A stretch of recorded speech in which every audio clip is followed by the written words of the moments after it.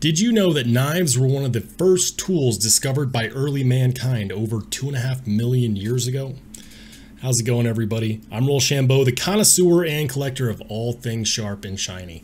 And if you didn't know that, smack the like button because there's more good stuff on the way, I promise. And no, it's not this Katsu JRF01, which if you've seen my rankings, you know that this is utter garbage as far as a knife is concerned. But it is my dedicated unboxing knife because, let's be honest, it's about all it's good for.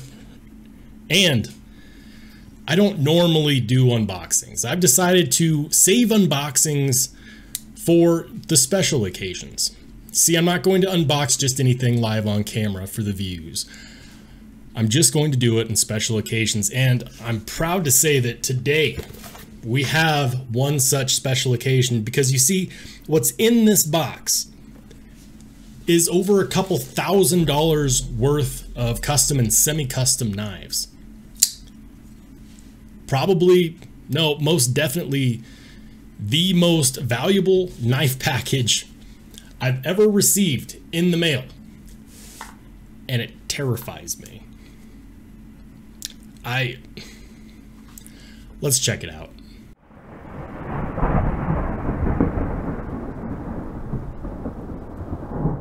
Guys, I'm so excited. This is absolute insanity. I never thought that I'd actually get a chance to check out these specific knives. And before I get started, special shout out to Voodoo Works Garage, also known as Mike from Midgards Messer USA, who, while he didn't have any prototypes to send me for Midgards since they're about to do a knife show, he said, you know what, you should check out these knives in the meantime. And you know me, if it's sharp and shiny, I want to check it out. So I'm going to go ahead and pop his Instagram up on the screen. And also, I'm going to make sure to link Midgards Messer USA in the description because guess what? They officially have a website that is revved and ready to go. So make sure you check them out as well. Huge shout out to Mike for making this possible. I appreciate you, and I'm extremely excited to see these knives in person. So, you know me, I'm not good at cutting open boxes on camera, so I'm going to use my little magic trick, and we're going to go 1, 2, and thank you, Jeeves. That's all for now, and pretty much all you're good for.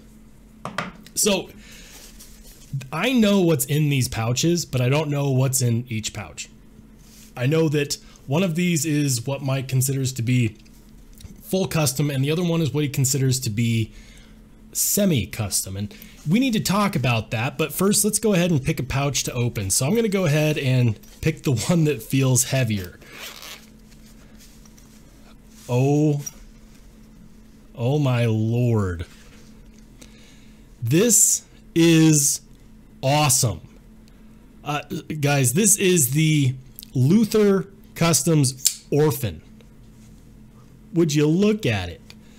Pure insanity. This is what I would call a Spanish tip cleaver. Whoa. And it's massive.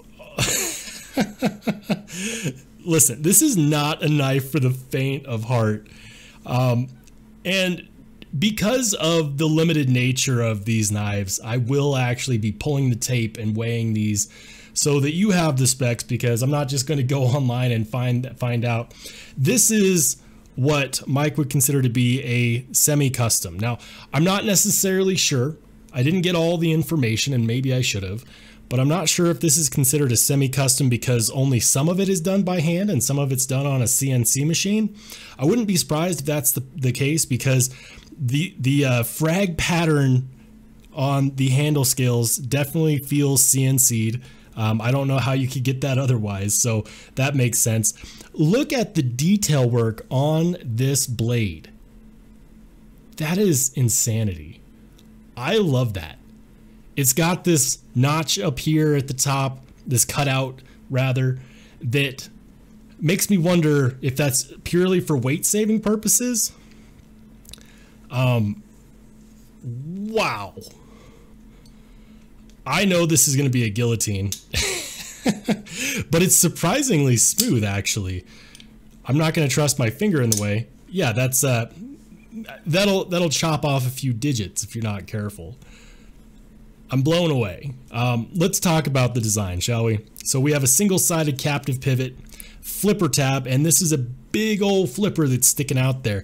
And take a look at that pocket clip. My lord. This is the first ever Luther knife that I've ever held in my hand. And because I knew this was coming, I did look it up first and foremost, but nothing could prepare me for the sheer magnitude of what this is. Some people might be asking, but why? And to which I can only answer, why not? This is fantastic. Now, here's the deal. You might know that I love big, overbuilt knives. This is one of those. These are not available at the moment. I did look online and I saw that the orphans were going for somewhere, when they were available, they were going in the $1,000 plus range. I'm not entirely sure what the knife steel is. I'll be honest with you. I'm kind of at a loss for words. I'm going to go ahead and ask myself to put it on the screen. What is the knife steel? Thank you. I know that these scales are titanium. There's no back spacer per se, but there is a bottom spacer.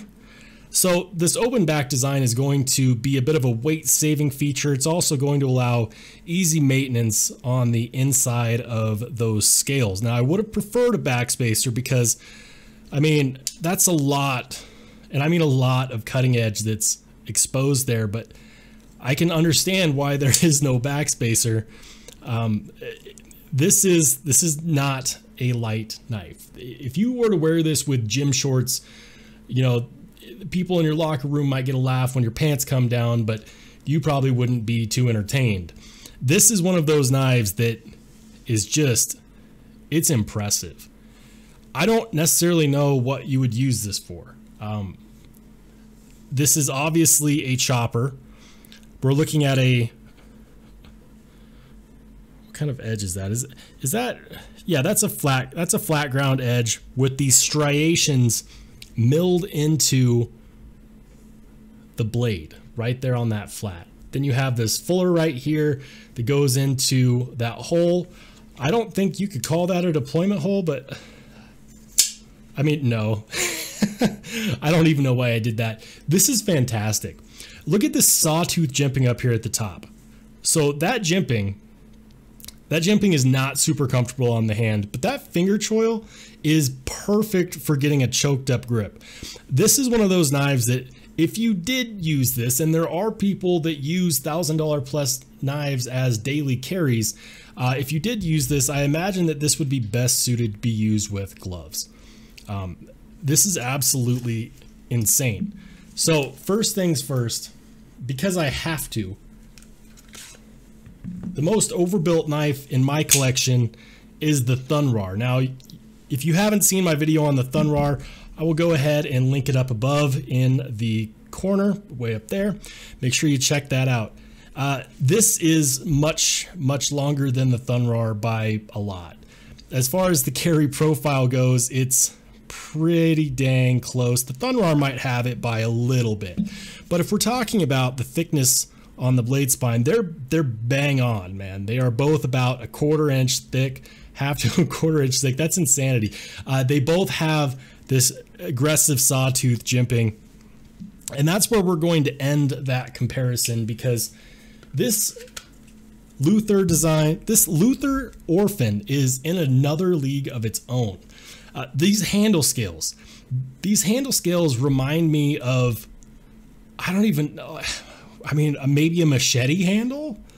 I feel like you could probably take this out into the wilderness if you had to and, you know, chop down some trees. This is definitely a chopper. And with all of this thickness behind the edge, you could definitely do some work on here. What is that blade steel? I know I already posted it on the screen, but I'm wondering what that is. As far as the edge is concerned, You know what? That is definitely sharp. I'm not going to edge test this one. I don't have it in me, but man, when we look up here at the back, we get this attitude adjuster right here. And I mean, that's the only thing that I could call it. Does it feel good in a reverse grip? No, not really. But why would you reverse grip this knife? Because it's not really meant for stabbing. And I don't care. I don't care. The absurdity behind this design makes the inner child in me just giggle. This is fantastic. I love the way that we have no billboarding on the blade whatsoever. Given that this is a semi-custom, that should be no surprise. We do have the Luther logo here behind the pocket clip, and I don't hate it at all. I think that's a great implementation of where to put a logo. I wish more knife companies would do that. Looking on the inside here, I'm not seeing any cutouts. There's no relief. There's no weight relieving being done here. This is a big honking knife. Now, how much does it weigh?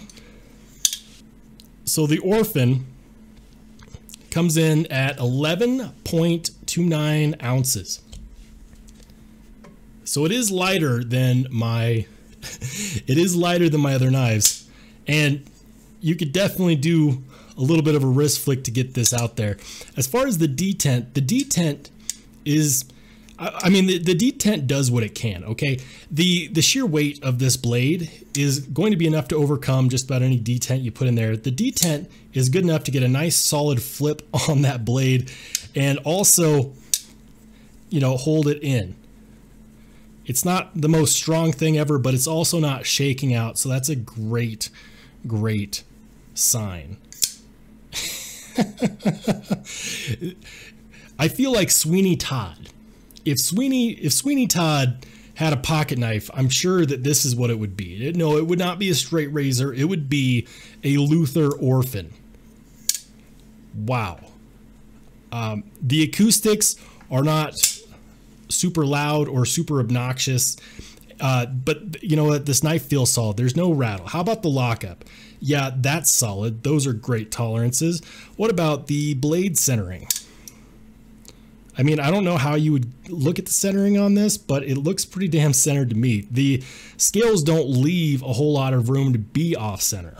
So there's no extra room for this to be off center. The centering is perfect. Now let's go ahead and pull the tape.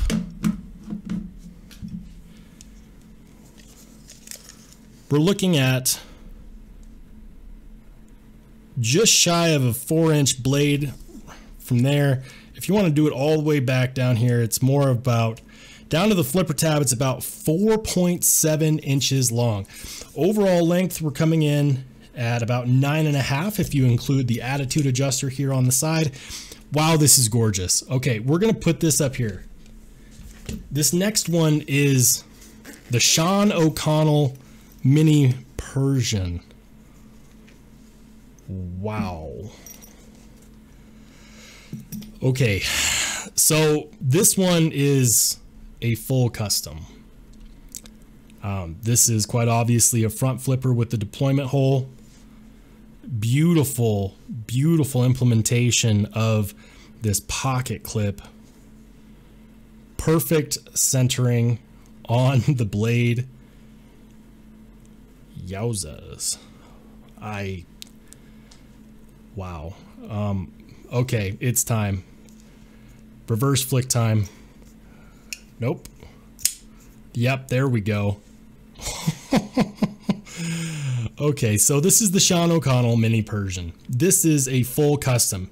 By Mike's definition, a full custom is something that is 100% handmade, you know, a one-of-one, no milling machine involved. Let me know what your definition is, by the way. What is your definition of full custom versus semi-custom? Put it down in the comments section down below, because Mike and I both agreed that it really comes down to your definition. Everyone seems to have a different definition.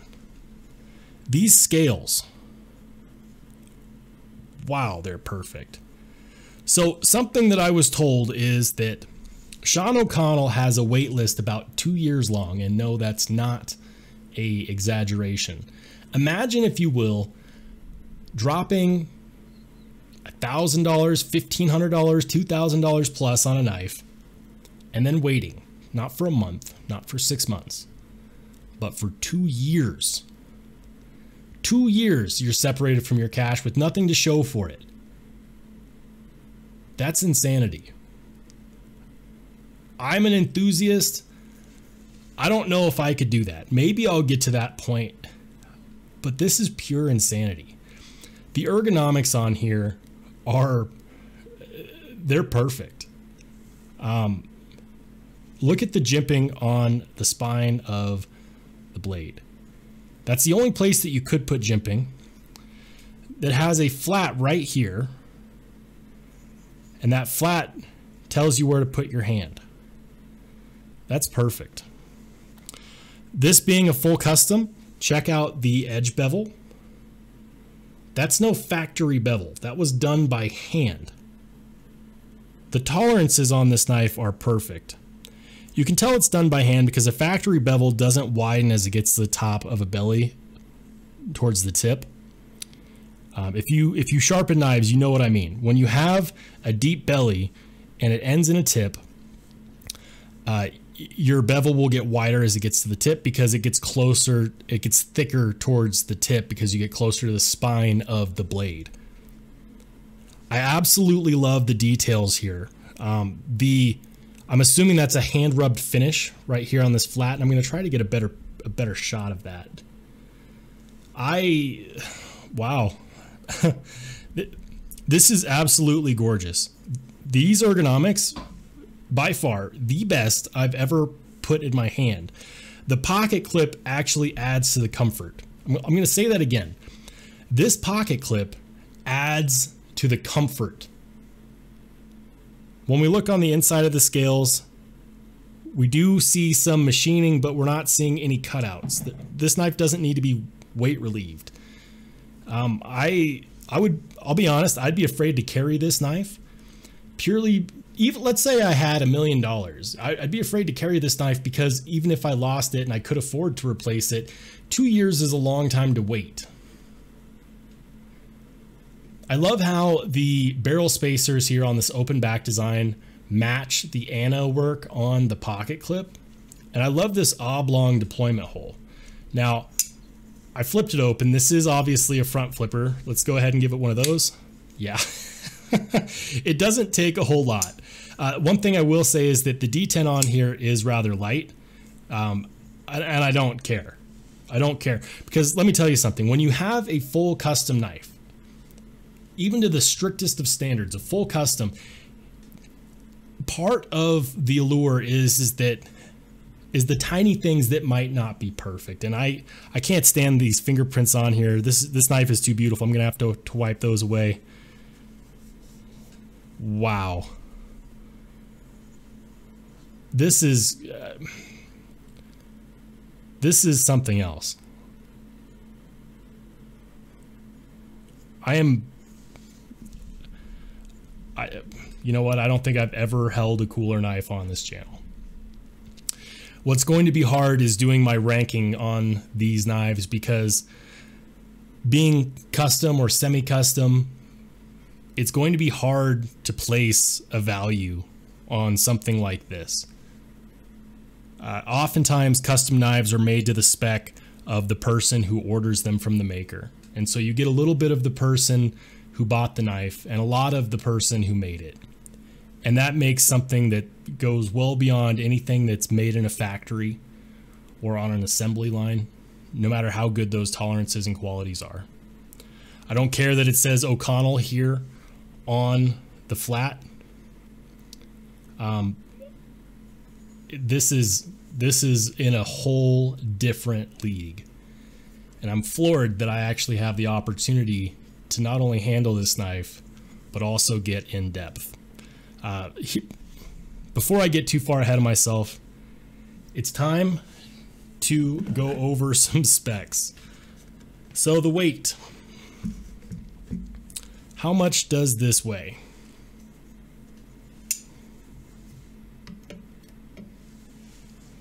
Comes in at 4.41 ounces. Now let's go ahead and pull the tape. Gosh, that's cool. That action is smooth. So from tip to butt, like you always should, it's going to come in right at about 7.5 inches. The blade is going to be right there at 3.25. That's fantastic. It's hard for me to care about the specs on this knife when I'm just in the process of taking it in. This is something that is not what I'm used to. Production knives got me into the hobby. Knives like this are keeping me there. And all of a sudden, I'm feeling the allure of a custom knife, and it makes me want one. To think that someone did this entirely by hand is incredible. That's incredible. These are just my first impressions, and I know that normally I have my thoughts together a lot better than I do at this moment. But I wanted to take a minute to share this experience with you. I did not open these up beforehand. When I showed them to you on camera is the first time that I've seen these, and I'm blown away. They're both elegant for different reasons. And you feel the passion of the people behind each knife when you hold it.